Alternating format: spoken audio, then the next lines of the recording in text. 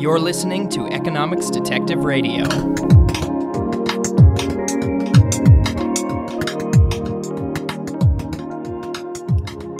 My guest today is Frank Milne of Queen's University. Frank, welcome to Economics Detective Radio. Thank you. Pleasure to be here.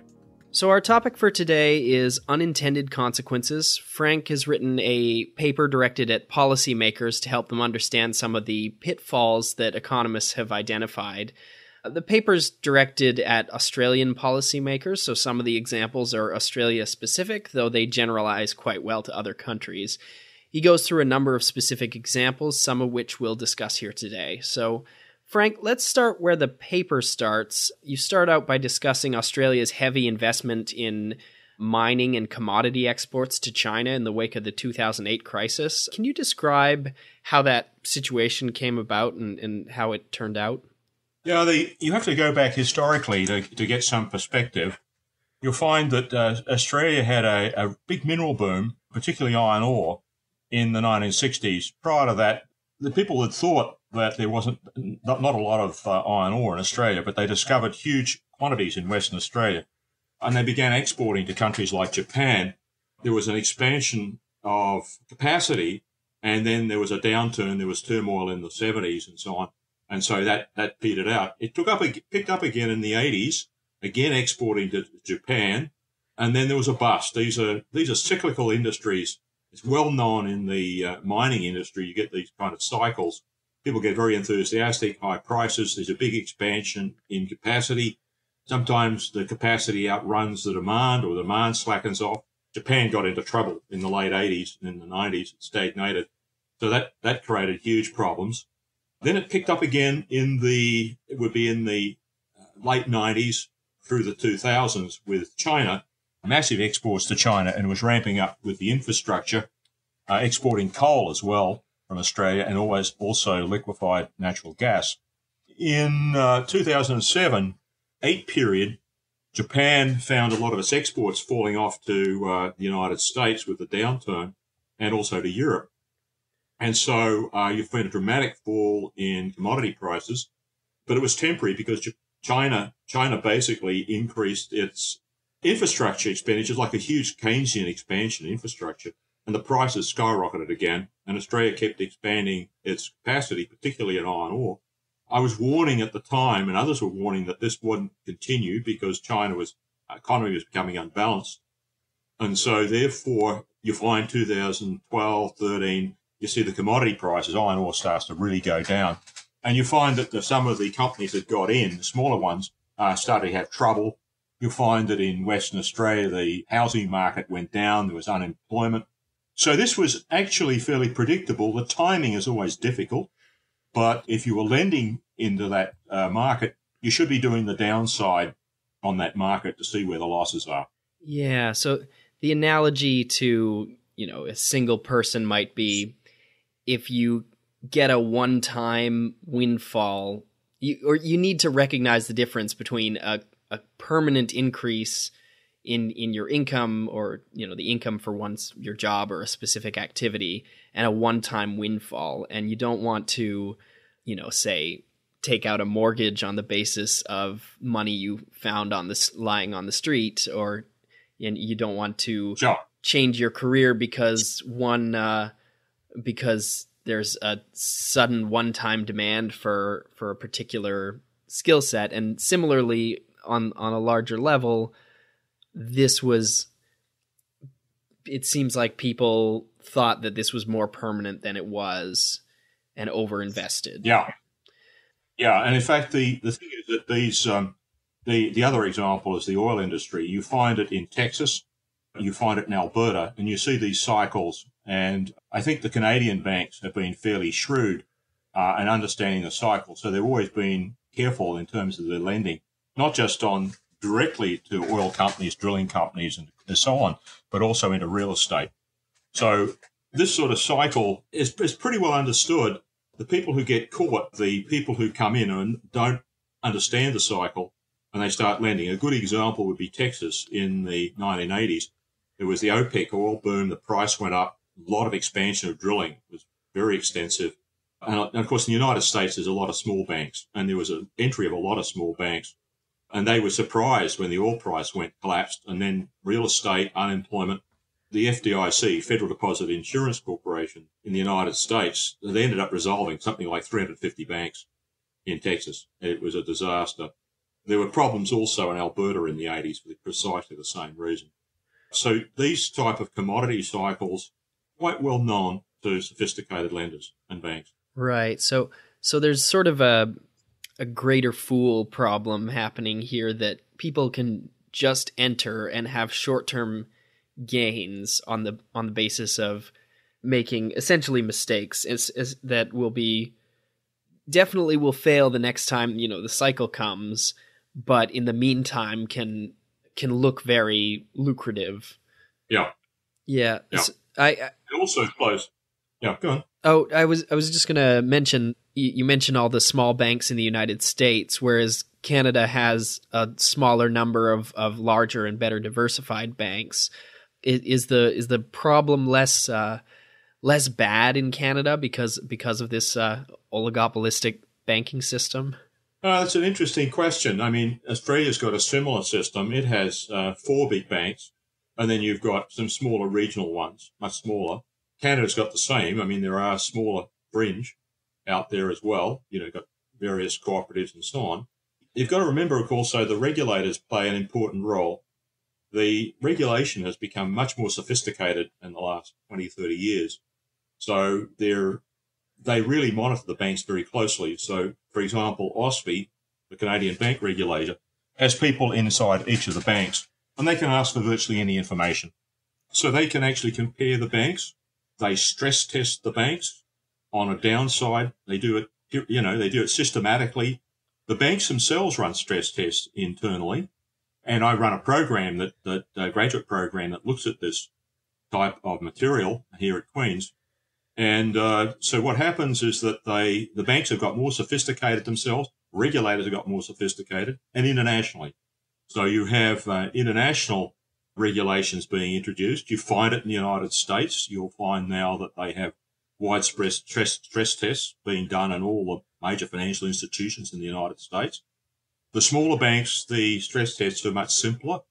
They're smaller institutions. The big banks are more complicated because they have different markets. They have the wholesale market, retail market, mortgages, car loans, some securitization on credit cards and so on. So it's quite a complicated situation, and you have to understand where the risks are, the underlying risks are, and how that tracks through, because you can find with securitization that what you're doing is ideally, it works quite well in that you would spread the risk, a bit like a reinsurance market, in the insurance industry, where you're spreading the risks around so that when there's a loss, where there are losses, everybody takes a bit of a haircut, and it's not concentrated.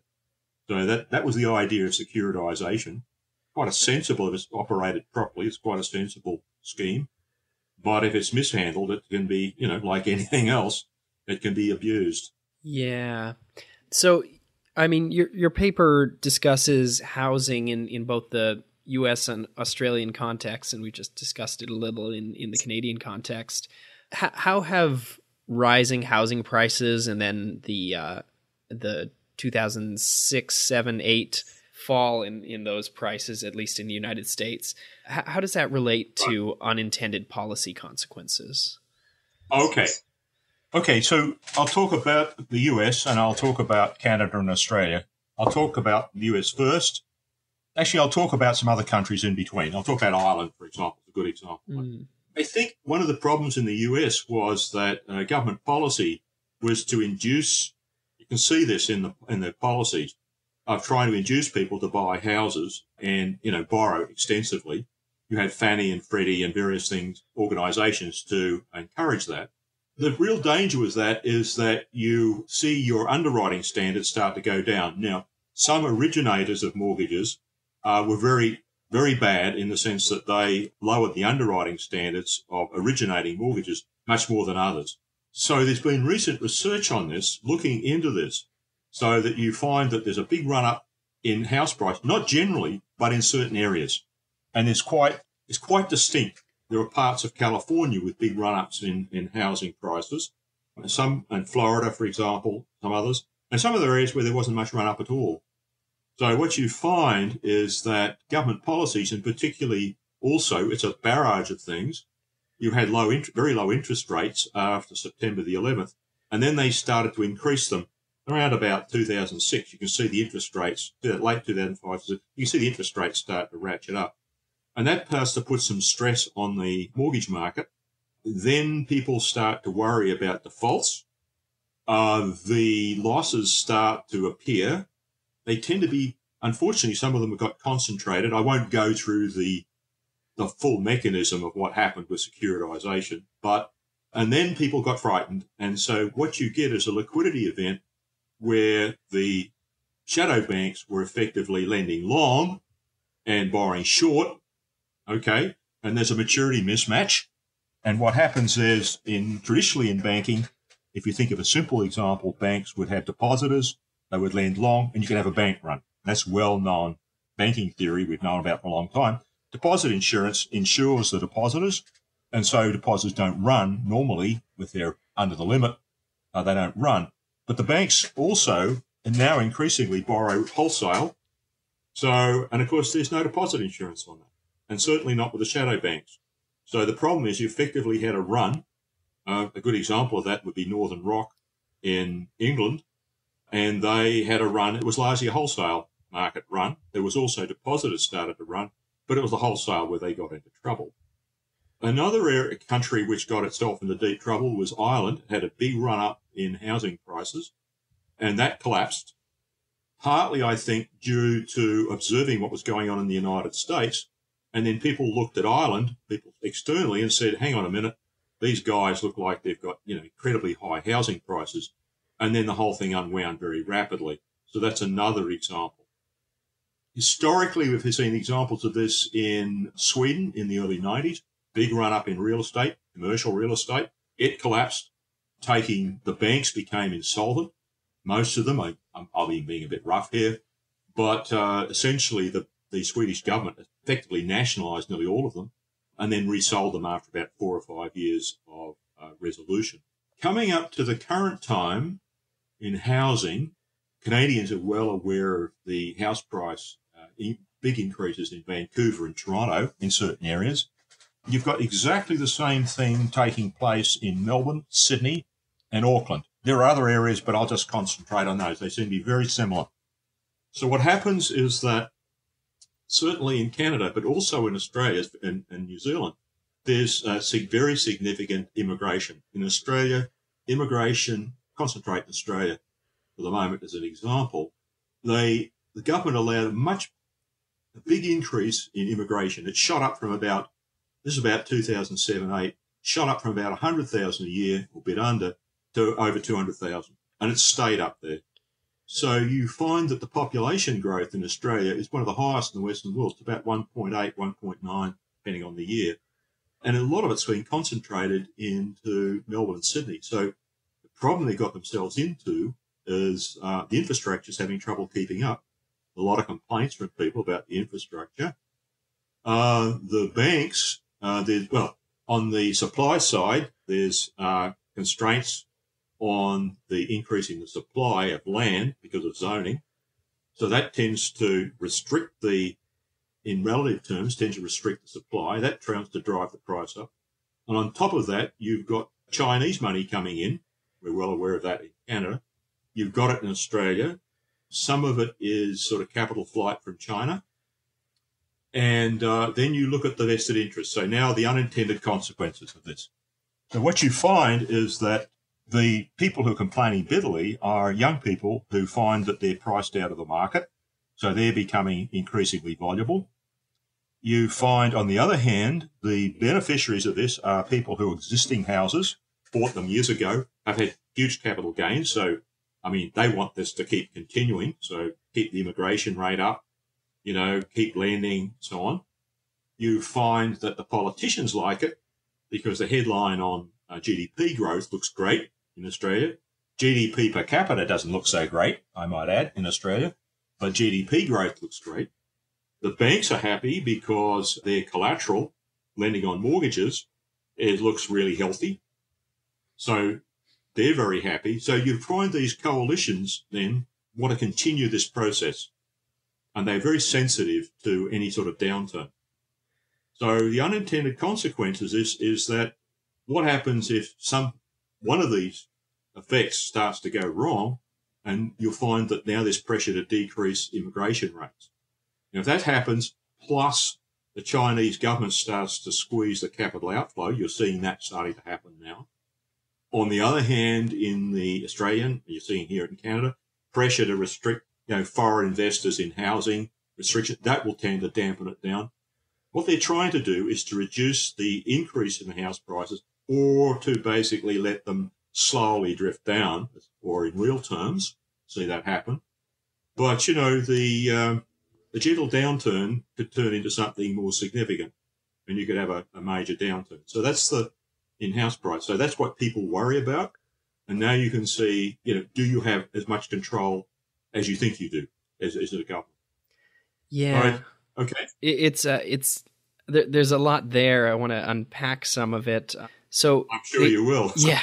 There's some interesting aspects. So for instance, it's maddening that we have restrictive zoning and land use restrictions that lead to inelastic housing supplies in the major cities of, all of these countries. So, San Francisco, Vancouver, Toronto, Sydney, Auckland, all have very similar situation with the restriction of the housing supply, which I want to distinguish. That drives up rents, that drives up rental rates and the cost of housing. And so whereas something like having artificially low interest rates and lending, really loose lending rules, that would raise the cost of owning a home, but not necessarily the price paid by the renter.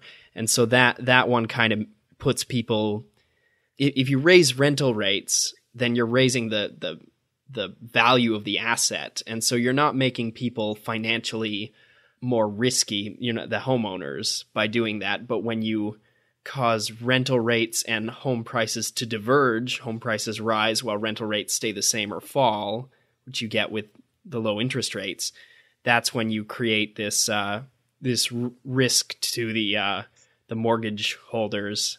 You mentioned also maturity mismatch, which I think I should just define for the audience. That's when, say I take out a 1-year loan and buy an asset that pays off in 10 years. That might work out for me if I can continue to roll over that loan at a low interest rate each of those 10 years. But if the short-term interest rate rises at any point, I could be insolvent and go bankrupt. Do you have any more to add to that on that line? Well, let me do the first one about the rental, right, and the house pricing, appreciation. I've seen some studies that suggest that there's a sort of rule of thumb in a competitive market for rents, is that let's say that somebody bought an apartment and renting it out. So what they would do, let's say they lever up and they put in 20% equity, and you've got 80% on a loan, and then you rent it out. So you think of the cost of renting. What are my costs, right? Well, first of all, there's the interest payment on the mortgage. Secondly, I've got maintenance. When you rent out, there's always maintenance costs. And you also take into account capital gains or capital losses. Okay? So what they've observed, some people have observed, is that clearly the rents are factoring in significant capital gains. And people regard that as a bit of a danger sign, because what they're saying is that the rentals and the people who are renting are taking that capital gain they're thinking that's sort of more as money in the hand. If the prices start to go down, there's capital losses. And then, of course, they start to get themselves into trouble because the rents are, barely covering the interest payments. So then you start to get into problem with the cash flow of the person who actually owns the apartment. So, in terms, what you've got to think of is the equilibrium response in terms of the rents and the house price appreciation, etc. You've got to think of that as a package and how it all interacts. Now, your second one, just remind me, the second one was about asset maturity mismatch. Yeah. So in that case, coming back to the theory of banking, maturity mismatch, Traditionally, the story would be that there is a potential for a bank run. There's a paper by Diamond and Dybvig, classic paper in the early 80s, and there's been a whole literature spawned by that.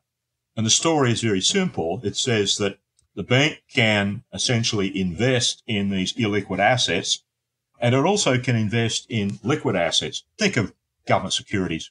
Now, the rate of return over a longer period is going to be higher than if you just rolled over the short-term liquid assets. What they do is they're borrowing short. Now, the thing is that the way the model's set up, it's a bit stylized. So you've got depositors fall into two groups. Ex-ante, they don't know which one they're going to be. Some of them are going to, for some reason, are going to want to pull their money out the next period.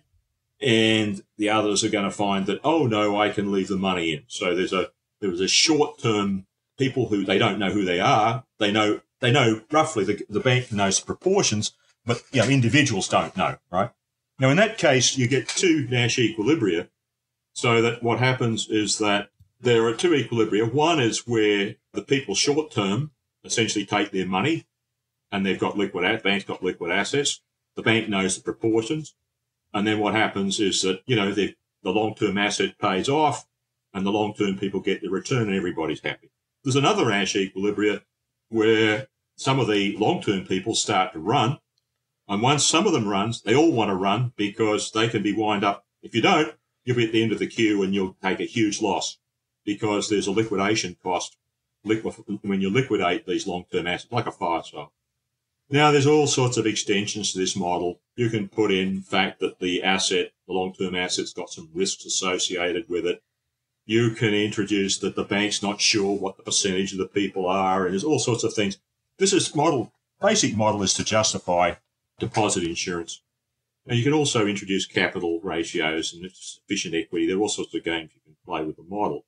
That model has been used and extended in all sorts of ways. Then if you think about it, you realise you can generalise the idea. And so let me give you an example of a generalisation of that model, is that instead of dealing with depositors, you actually treat these people the wholesale market. So that these people are, all that matters is that they do short-term lending. Doesn't matter if they're a depositor or a wholesale, exactly the same model. So immediately that would tell you that when you created shadow banks, then you had the danger of a run because the wholesale people could run just like depositors. And that showed you the dangers. Now, before the crisis, people were theorists, some theorists who specialised, Gary Gorton was one, for example, was well aware of it. And so the structure of the shadow banks was set up to try to preempt that kind of run. So they would have structures so that the short-term losses, the most extreme losses, would be taken by the company, usually a bank, investment bank. They would take the first cut of the losses. So this was to more or less get people to understand that they were standing behind it. The second thing is if there was a liquidity event, that the bank that basically set up this structure would actually buy up some of this short-term debt. It would bring it back on its balance sheet. Now, the thing was, why were they doing this? One of the reasons was regulatory, because once you had this off-balance sheet, it didn't appear in their risks the way it used to run up until that time. And so, therefore, they didn't have to put capital aside for it. There's an even bigger twist on that in Canada, there was so-called non-bank, non-commercial, there were not non-bank mortgage-backed securities. There was a number of companies involved in Canada, and they had a very particular so-called Canadian liquidity clause that said that if there was a general liquidity disruption in the market, then the provider would provide liquidity, they would buy it up. The two biggest credit rating agencies, Standard & Poor's and Moody's, would not accept this and said it was legally too loose. Canadian rating agency did rate it. There was some people saying that this was potentially dangerous, and it blew up. So the non-bank asset-backed commercial paper, there was a big blow-up, and it had to be resolved and all the rest of it. So the thing is that the devils are in the details here. The regulators, OSFI, which is the bank regulator, it didn't fall under their remit. it fell under securities regulators because it seemed more security. So there was a sort of gap in the regulatory system. This occurred also in the United States. You find that the investment banks did not fall under the FDIC, Federal Deposit Insurance Corporation. They basically regulated banks, traditional commercial banks. And the Securities Exchange Commission really had not a lot of expertise in terms of credit and traditional banking. So one of the lessons that we learnt after the crisis was a tightening up on the regulation of who was actually monitoring banks and also the shadow banks. Yeah, it seems problematic that policy sort of created this incentive to take on more risk. And I have some skepticism that any amount of regulation would be able to find and identify each source of risk given a strong enough incentive to seek them out on the part of the banks. So I want to relate this to some of your other academic work. We've talked about mining and commodities markets and also housing. I think these are examples of what you call in another one of your papers, systemically important real sectors. Could you define what those are and how they relate to what we've talked about? Yeah, there's an old tradition in banking. If you look back in the history, you go back into the 19th century and right through the 20th century, was that shrewd commercial bankers had a kind of checklist of industries that could create real troubles for you lending. Real estate is obvious. We've seen many cycles in real estate across many countries over time. But there are others like railroads in the United States in the 19th and early 20th century. You get telegraphy, examples of that in the 1920s. Car industry is another one. Mining is a classic. I talked about oil and iron ore are classic examples. There are others like shipbuilding is another one. And so what are the characteristics? So when you go back, a lot of this is all verbal, and you've got to read carefully and intelligently about what these bankers are saying. And in fact, my co-author, John Crean, who was Chief Risk Officer for Bank of Nova Scotia here in Canada, he said his old bankers trained him. He was an academic, really, and then he got into banking. That he said, oh, no, the ones that you watch for are the following characteristics. High fixed cost. So, in mining, it costs you a lot just to set up a mine. It costs you a lot to set up a car plant, for example, just the structure. So you've got high fixed cost, low marginal cost. If you look very carefully at these industries, they often have very low marginal cost. Next, you have great degree of competition. And then finally, leverage. I'll come to leverage in a moment, in the borrowing. So here's how the mechanism works. It's really quite simple. And in this, we're writing this monograph. We nearly finished it, and we have a simpler version of it, we're releasing it pretty soon, the next couple of months. But I've been teaching it, a lot of this, as part of this program, to integrate a lot of the risk management and systemic risk. So what you find is that consider a situation where the demand in this industry is just, tootling along. It's a bit random, but it's certainly tootling out. And what's happening is that you find there's considerable capacity. People are adding capacity in a fairly predictable way. And then what happens is that there's a fall in demand. A good example would be oil, where you find that the world price, for geopolitical reasons or whatever, fracking, for example, comes in. There's a low cost, different from ordinary drilling and so on. And so what happens is that the world price falls.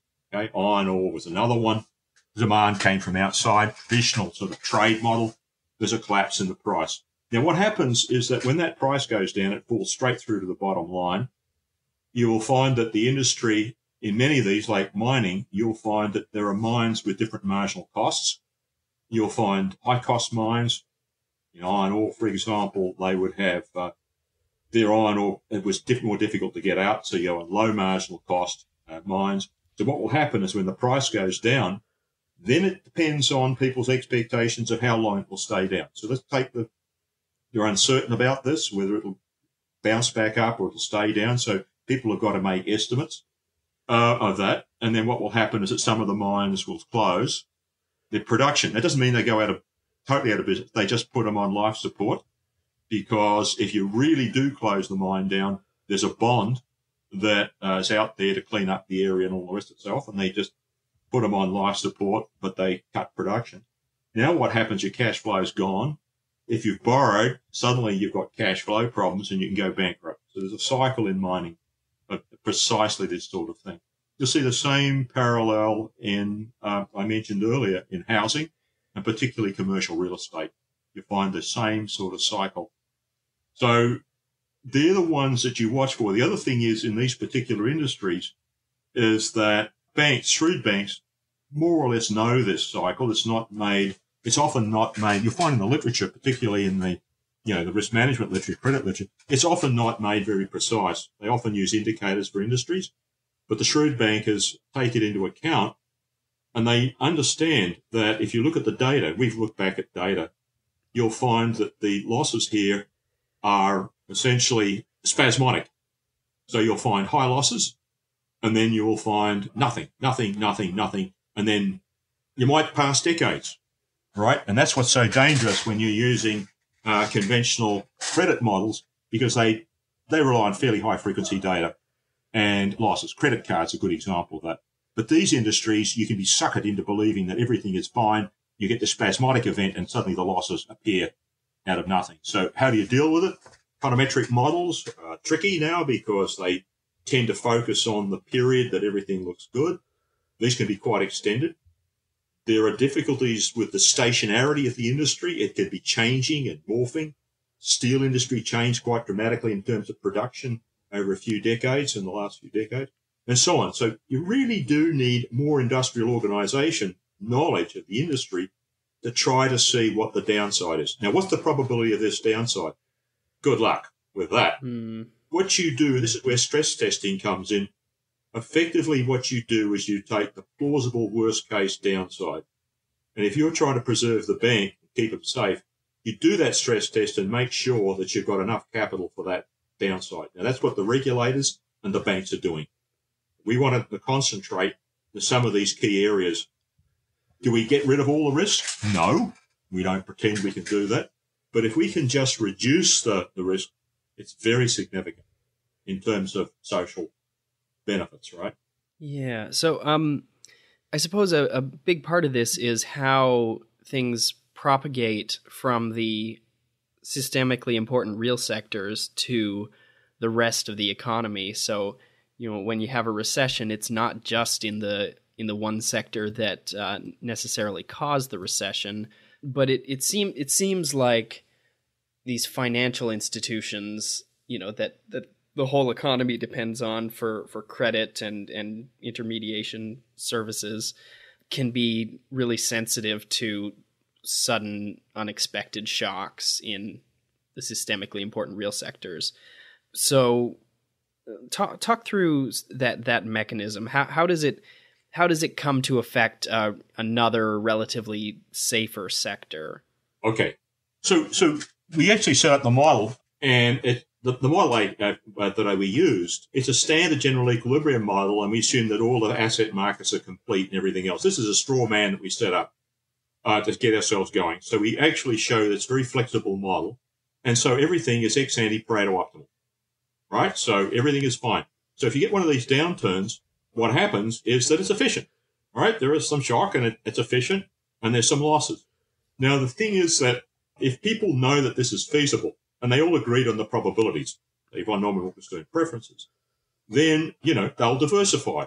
And even though there'll be losses, it will be spread around.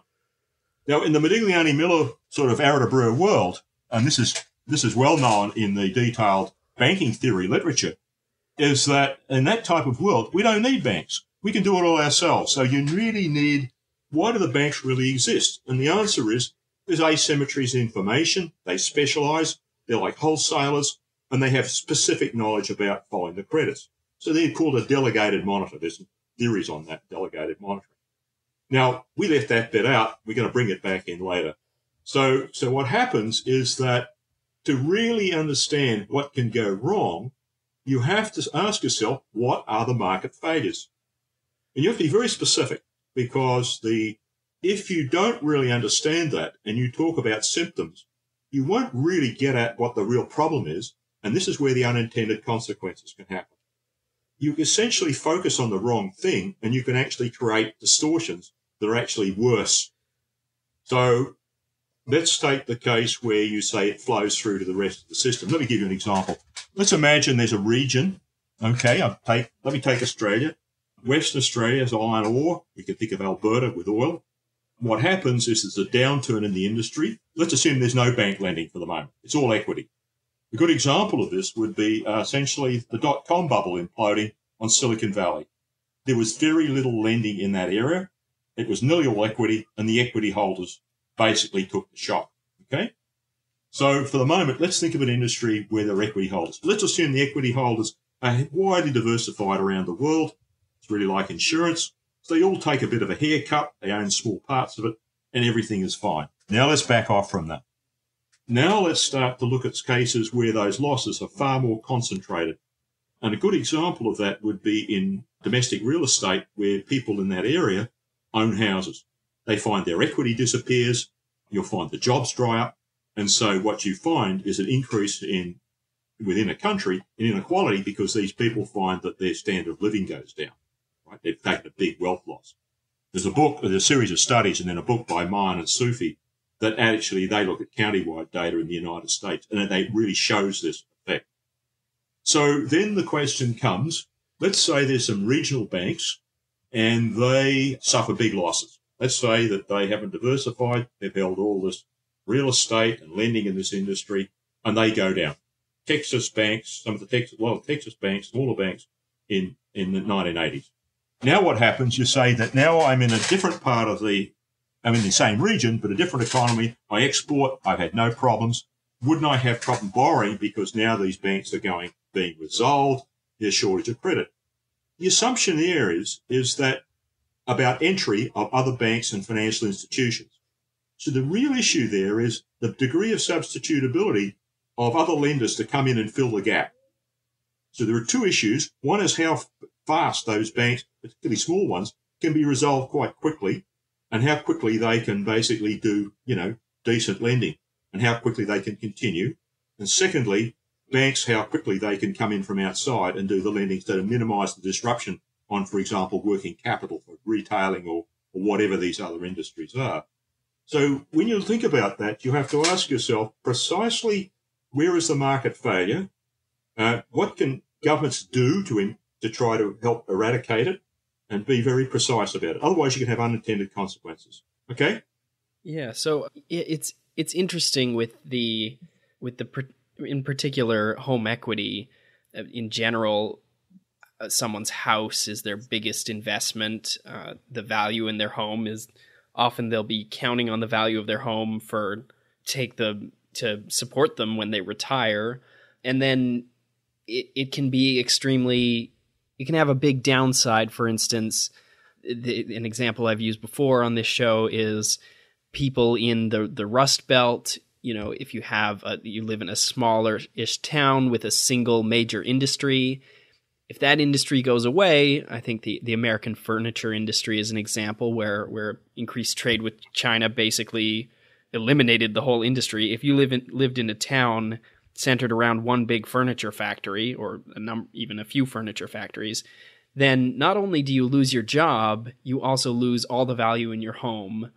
And then, of course, having lost all the value in your home, and with the very high rental and real estate prices in places where there are more jobs, places like San Francisco, you can't get up and move. Your labor mobility is heavily restricted, and so it's sort of a bunch of bad things happening to you all at once, but also bad things happening to lenders if there are any banks that hold mortgages of people in your region when that happens, because they may have been counting on each individual mortgage in the Rust Belt being somewhat uncorrelated, but if they all default at once, or all the ones in one town default at once, that could be systemically important. Well, the thing is that I think, let's go back ex ante here and just test some of the statements you're making.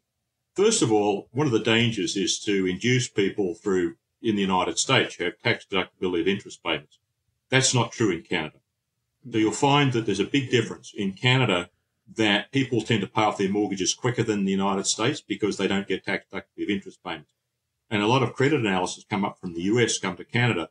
They look at it and they don't understand that, and they wonder why the people are paying it down faster. The other thing is it varies across states of the United States, but in Canada, essentially banks have recourse to other assets, whereas in some states of the United States, essentially you can walk away from the house and they don't have any other recourse. Banks should know that. So what happens is, as my banker friends always tell me, we all know there's risks in lending of losses. That's normal.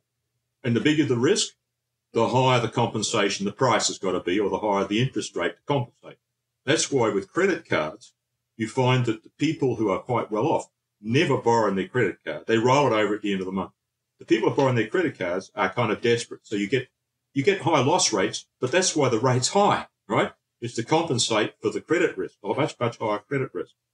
So if you come back to the particular industry, and there's a wonderful example at the beginning of this book by Milne Sufi of a company that makes mobile homes, the sort of thing you see driving along the road, like a Winnebago type thing.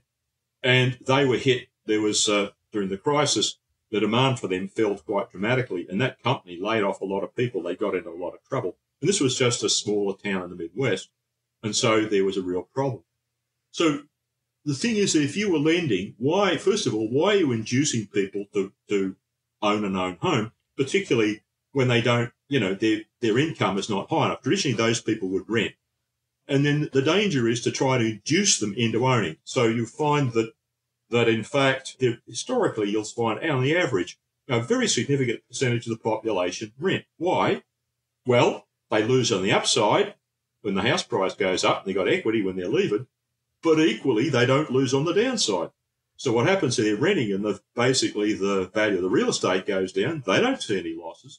Probably the rents might go down a bit. So who loses? So you'll find in sort of a lot of rentals, you'll find companies that operate renting out, and they spread the losses around amongst their equity holders, and they'll spread the losses around across a lot of regions. So it's a diversification effect. So the other thing you want to think about is that I'm unemployed. I'm in a Midwest town. The industry's gone away. What we really have to be concerned about is the training of those people, retraining of those people, and how to make them more mobile. Let me give you an example. We found that the fishing industry contracted out on the east coast of Canada, the Atlantic provinces, and you find that quite a number of the people from who used to be fishermen moved west and worked in Alberta. So, you find they know this may not last, so they last for a few years, they make out like bandits, and when the jobs go away, they just ship back to the Atlantic provinces. Second example of that is in Western Australia. The iron ore is up near the coast of Western Australia in really desert areas, and there are small little towns there that cope for the workers, but they fly in for 2 weeks and then they fly back to Perth and their family. So they're called fly-ins, fly-outs. So what happens is when the job goes away, they just move back down to Perth with their family. Now, the danger was they're making an awful lot of money. And so if they were shrewd, what they would do is they would be very careful. They knew when this cycle went down, and the banks should know this as well, the regulators, that the house prices would go down in Perth. But these people are making an awful lot of money, and they should be squirreling it away.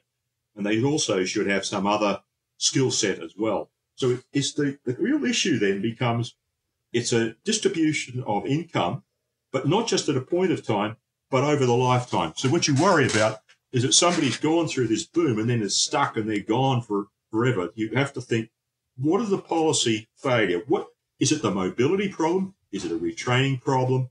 Those are the sort of issues that I would be concentrating on.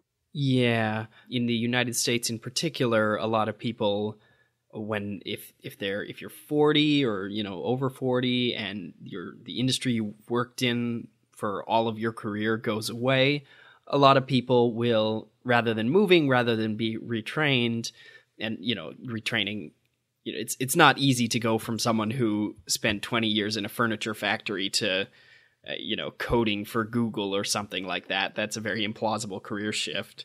But a lot of people will go on disability permanently until they are old enough to collect Social Security. So For some people, it's just a permanent exit from the labor force.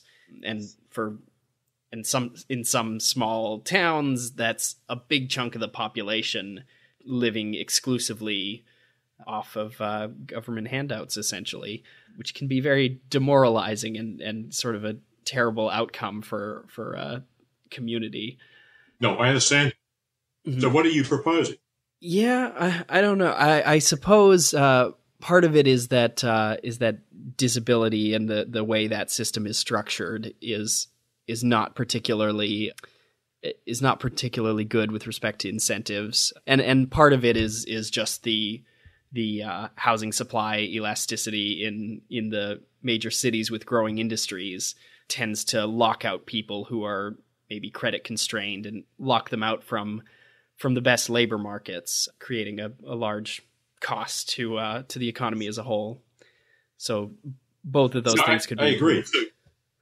Sure. So I think the thing is that if you're thinking about what is a market failure, so you've got to think now that if you've put people on disability, you're paying them just to sit and watch television and then take drugs or something, which is a horrible outcome.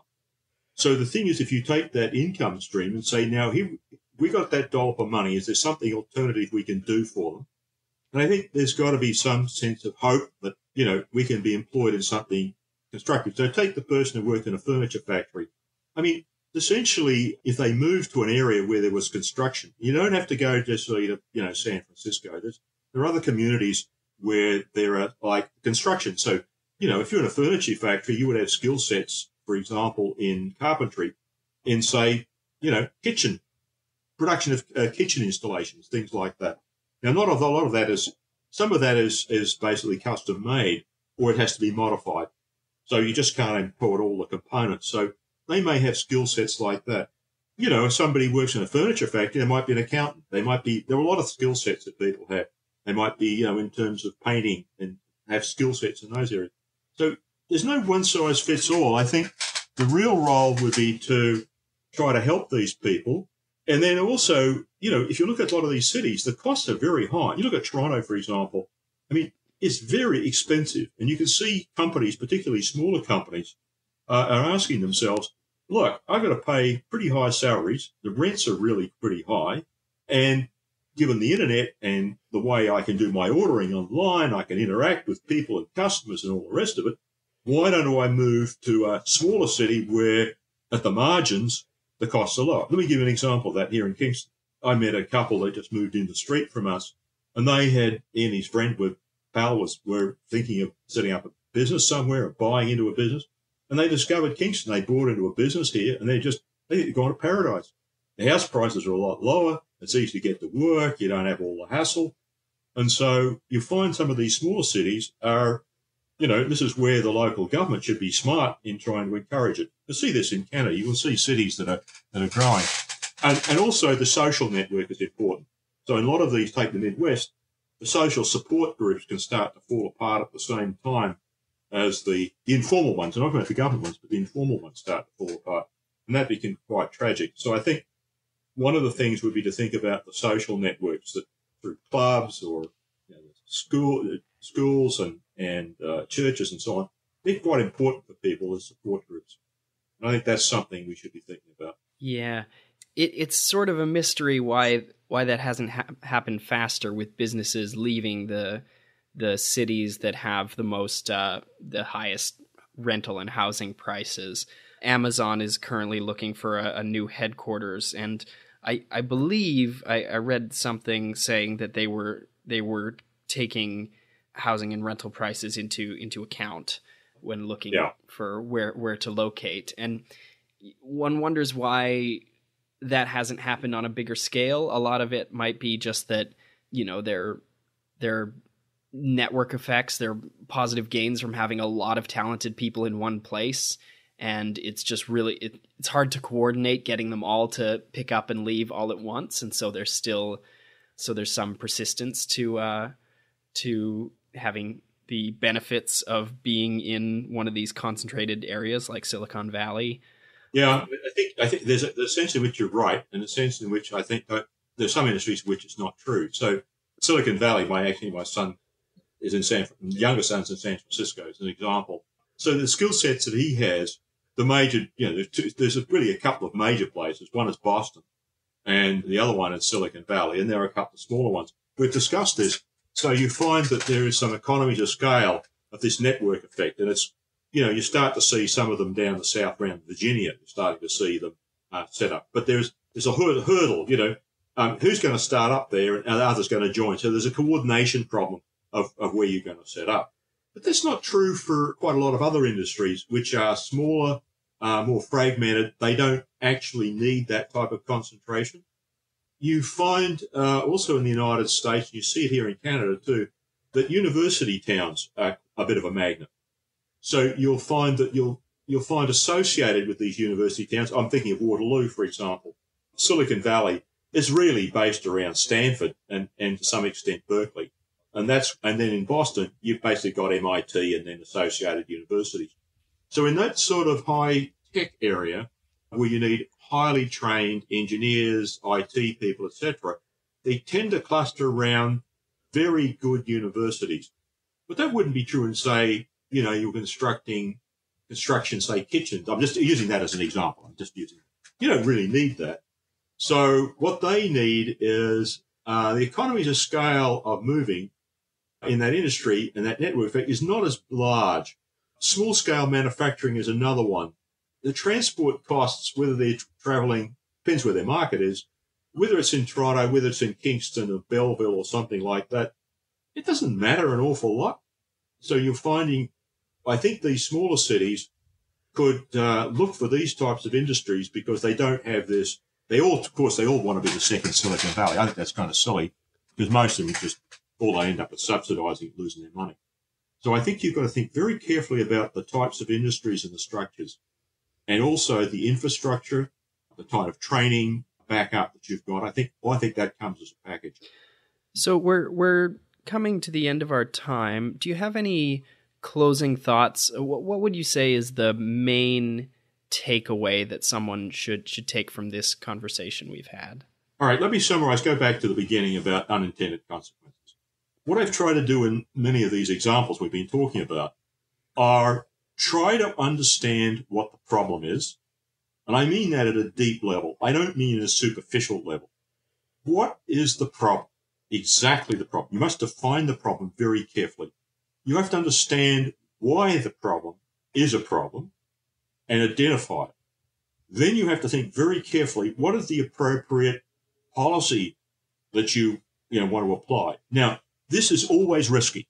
Whatever you do, it's risky. So because you never have complete information, you never have complete control, because once you start one of these interventions, you must be cold-blooded enough to understand that government agencies will not operate as efficiently as you might think. You should take this into account. Let me give you a good example of that would be defence procurement, which I know a bit about. You'll find that, we're going to buy an aircraft, very expensive. You'll find that the people who are selling you will tell you it flies, it dances, it does everything, and it's going to cost a nickel and a dime. That's just sales. What you have to really understand is that these are very long-lived assets, and it's not just the sticker price, but it's also the maintenance cost. So defence procurement is a very sophisticated activity, and you must think through the consequences. You must also think very carefully at what happens if the deal falls through. What in the contract? What are the out clauses? What happens if this aircraft is not, I'm thinking of the F-35. What happens if it doesn't really work? Have we got an out? We just throw money away? What's our second best alternative? Does it matter if we're delayed and so on? So I'm really asking for very careful analysis, very cold-blooded.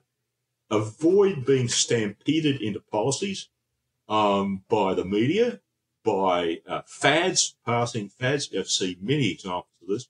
It applies not just to government policy, but it also applies within corporations themselves. So, and also, when you've gone through that and you have failures, inevitably, these are risky and there will be failures, analyse them cold-bloodedly. Do not sweep them under the carpet. Do not try to paper over it, but learn from it. So you really need to do, as one of my banking friends tells me, do a forensic. What went wrong? What could we learn from it? and use that to train people so that they know where the bodies are buried. There's always going to be risks. There's always going to be surprises. Just try to improve the system so that when you look at it in ex-ante sense, we got a benefit. Okay? That's very important. That's the takeaway message. My guest today has been Frank Milne. Frank, thanks for being part of Economics Detective Radio. Thank you, Eric.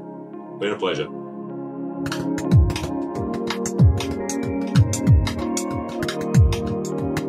If you enjoyed this episode of Economics Detective Radio, be sure to subscribe in your favorite podcast app.